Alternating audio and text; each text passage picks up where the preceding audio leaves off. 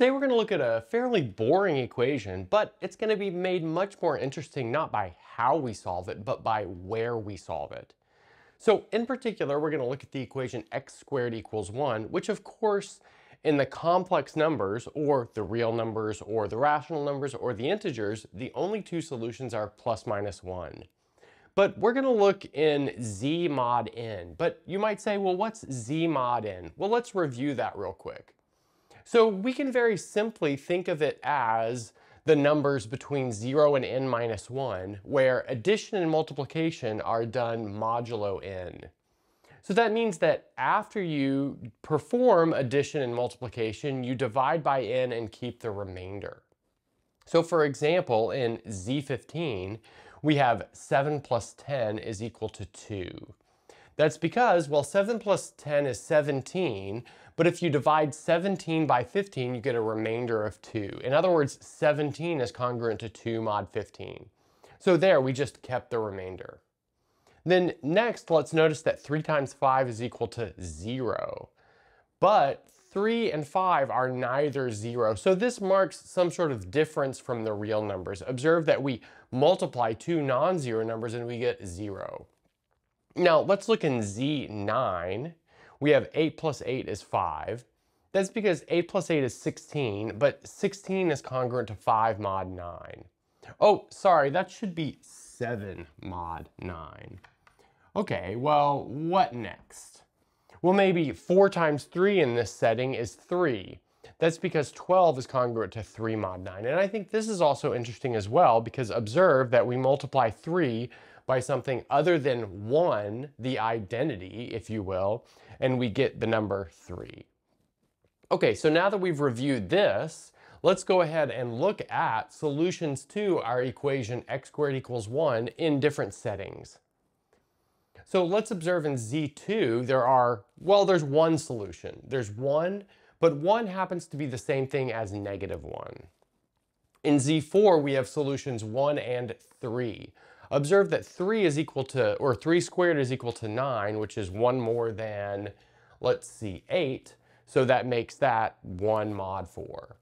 And, well, let's observe that 3 is the same thing as negative 1. So we can think of that as pretty similar to what we had up here. Now in Z8, we get 4 solutions. So we have 1, 3, 5, 7. But observe that 5 is the same thing as negative 3 and 7 is the same thing as negative 1. So these actually come in pairs.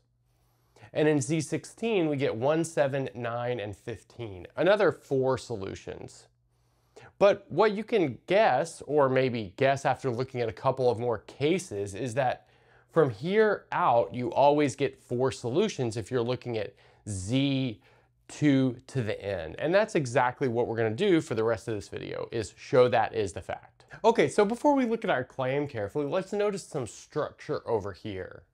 So notice we have 1 and we have 7, which is, let's see, half of 16 is 8 and 1 less than that is 7. So we have some structure as to the first 2 solutions. We've always got 1, and then from everything we see here, we always have 1 less than halfway through all of the numbers. And then after that, you just pick up all the negatives of that. So that being said, we can write that down generally and carefully as if x is in z2 to the n, then x squared equals 1, if and only if x equals plus minus 1 or plus minus 1 plus 2 to the n minus 1. Okay, so let's see how we can do this. So let's suppose that we have x squared equals 1, but observe that means that x squared minus 1 is equal to 0. Really, we're saying it's x squared minus 1 is congruent to 0 mod 2 to the n, given our setting here. But now let's factor that and see that that means that x plus 1 times x minus 1 is congruent to 0 mod 2 to the n. But from this step, let's go ahead and immediately pull out 2 solutions. And let's note that x equals plus minus 1 are solutions. So further down our argument, we'll suppose that x is not equal to plus minus 1 because we know that those are all solutions, so we're trying to find other solutions. Okay, so now we can take this line right here, this congruence relationship, and recall that that's equivalent to saying that 2 to the n divides x plus 1 times x minus 1. And then maybe furthermore, let's also note that x is an odd number. That's because it squares to the number 1. And, well, even in z2 to the n, if you square to the number 1, you must start out being an odd number. But if x is an odd number, then that means that x plus minus 1 are both even numbers. But that means we've got consecutive even numbers like 2 and 4, 4 and 6, 122 and 124. And it can easily be shown that consecutive even numbers have a GCD of 2.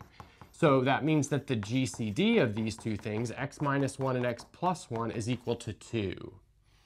But then we take their product and we get a multiple of 2 to the n. That means that one of these is like gobbling up most of the factors of 2, while the other one only has one factor of 2. So I'll split this into cases. And I'll do the first case, but I'll let you do the other cases to fill in everything. I guess the other case. And this first case will be that 2 to the n minus 1 is a factor of x minus 1. In other words, we can write x minus 1 as 2 to the n minus 1 times some odd number. And how do we know it's an odd number? Well, if it were an even number, then x minus 1 would already be 0 mod 2 to the n, and then we'd be back at our kind of original solutions that we're supposing are not the case. Okay, but now if x minus 1 is 2 to the n minus 1 times an odd, that means x plus 1 is 2 times an odd number. Again, x minus 1 got most of the factors of 2. But now let's go down this line right here and see that this means that x minus 1 is equal to 2k plus 1 times 2 to the n minus 1. That's our odd number times 2 to the n minus 1. We can multiply this out and see that we get 2 to the n times k plus 2 to the n minus 1. But 2 to the n in z2 to the n is 0 by definition. And so that means we get x minus 1 is 2 to the n minus 1, from which we see that x is equal to 1 plus 2 to the n minus 1. So let's see. We had our plus minus 1 solution from our kind of easy out right here. But when we suppose that wasn't the case, from this first case that we took, we got our 1 plus 2 to the n minus 1 solution. And from the second case, which is the other way of splitting up the factors of 2 among these two numbers, x plus 1 and x minus 1, we'll see that we get the other solution. But I'll let you check those details if you want.